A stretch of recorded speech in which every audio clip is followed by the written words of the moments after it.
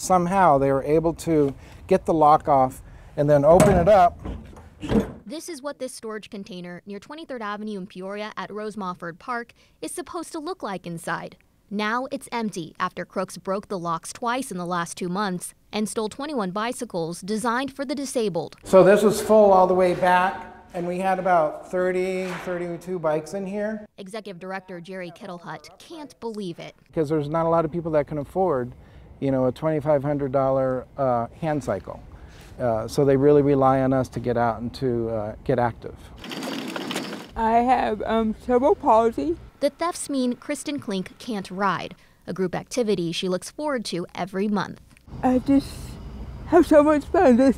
I feel free. She's not able to ride a regular bike, so the special recumbent bike she borrows from the nonprofit Daring Adventures means a lot to her. Oh, I'm so sad and I'm mad. The crooks left behind 10 cycles, which are now being stored at the Daring Adventures office. You can see just how specialized these cycles are. This one, for someone who has a hard time gripping, but can still move forward. It's not a common cycle that you see. Why would anyone want these specialized bicycles? I have no idea. Now he has to put a halt on the program until he can find replacements. In North Phoenix, Maria Hechanova for Arizona's Family.